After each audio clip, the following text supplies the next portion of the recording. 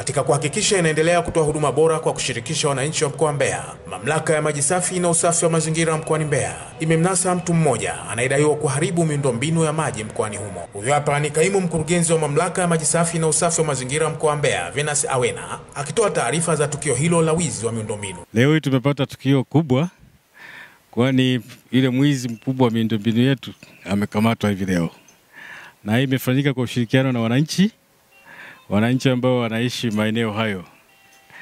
Sasa tayari yuko mikononi mwetu na sasa hivi tunampeleka mahakamani.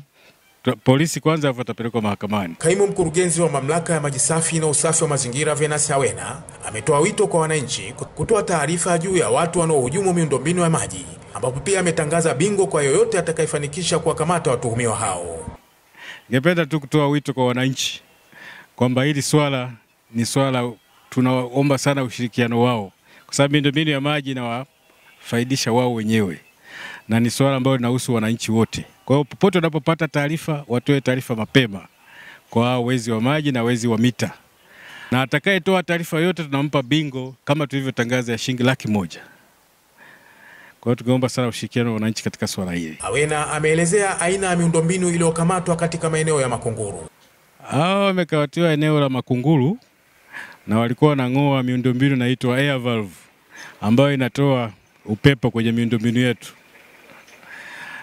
Hii upepo ndio ambao unasababisha maji yasitoke kwa pressure kubwa katika miundombinu yetu. Sasa unapoiba hii miundombinu au kuichomoa kutoka kwenye miundombinu yetu, basi maji yanakosa kasi na baadhi ya maeneo yanakosa maji. Kwa hiyo kitendo cha leo kitatusaidia sana kujua ni nini hasa hii miundombinu wanapoichukua wanaipeleka wapi na wanaifanyia nini. Kwa hiyo naomba sana ushirikiano wa wananchi, kwa sababu maji ni uhai na maji ni huduma muhimu kwa kila mwananchi. Nao baadhi ya wakazi wa maeneo Makunguru jijini Mbeya wanatoa ushuhuda namna ambavyo mtuhumiwa huyo wa wizi wa miundombinu alivyonaswa. Jina naitwa Samuel Mbinu. Nakaa eneo la Makunguru karibu na Mwenge pale. Kwenye muda wa saa 3 hivi na kitu nimetoka kanisani, nafika nyumbani napanga nyanya pale. Baada ya muda kidogo tunakuta anakuja kijana mmoja, bahati mbaya hapa hayupo, kwamba pale pana tukio kama hili. Basi nimekwenda pale nikakuta vijana wamekusanyika pamoja na wazee pale, kama vijana hawa hapa wamemshika huyo bwana, bahati mbaya jina lake sijalishika kichwani. Ameonyesha na vitu vyake pale ambavyo amevichukua. Sasa tulipanza kumhoji pale, akasema hivi vitu kweli nimevichukua, lakini kuna mtu anayenituma. Nani huyu? Akamtaja kwamba yeye ni Kahogo. Sasa sisi hatumjui ni hakuna Kahogo nani, wanajuana wenyewe. Basi tukaanza kujadiliana pale, huyu mtu vipi, tumpeleke wapi, tumpeleke polisi au idara ya maji? Akasema hapana, huyu apelekwe idara ya maji ili wale wathibitishe kama hivi kweli ni vya kwao. Lakini vinapotolewa vitu kama hivi huwa tunaathirika vibaya mno pale. Maji tunakosa siku 2-3, hatuna maji, kumbe hawa wanatuharibia kama vitu kama hivi. Basi tunalazimika kuchota maji ya visimani ambayo si salama kwa afya zetu. Kwa jina naitwa Ben Joseph, natokea mtaa wa Mwenge, kata Rwanda. Ilikuwa ni mnamo wa saa 3 asubuhi. Mimi nilikuwa niko mazoezini.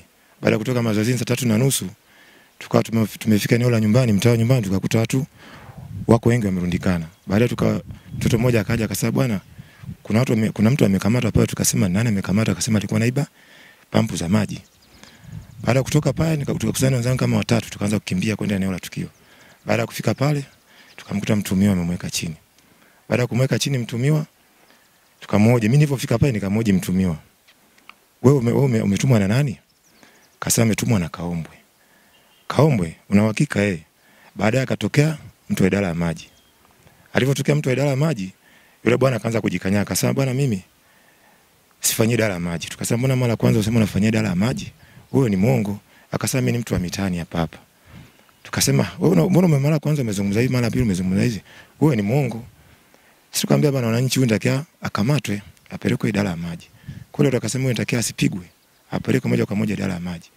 Kwa hiyo tukawa tumekusanya na wenzangu kama watu 7 hivi, tukawa tumemshika, tumechukua bajaji moja kwa moja tukamfikisha mpaka hapa. Tukamfikisha mpaka hapa, idara ya maji wakatupokea vizuri, tukaelekeza jinsi ilivyo kwamba mtu amekuta na pampu, amesema si amemtaja Kaombo ndio amemtuma hiyo jambo. Kweli Kaombo kama amefika, baada ya kumoji akasema ni huyu.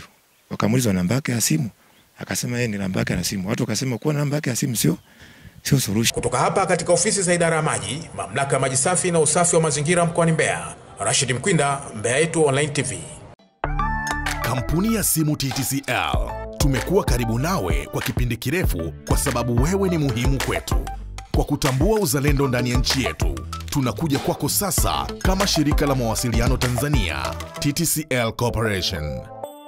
Kwa miundombinu na teknolojia tulionayo sasa, tunakuhakikishia wewe Mtanzania kukufikia popote ulipo, kukupatia huduma katika ubora wa hali ya juu na kwa gharama nafuu zaidi, huku tukizingatia usalama wa mawasiliano yako ya simu na hata internet. TTCL Corporation. Rudi nyumbani, kumenoga.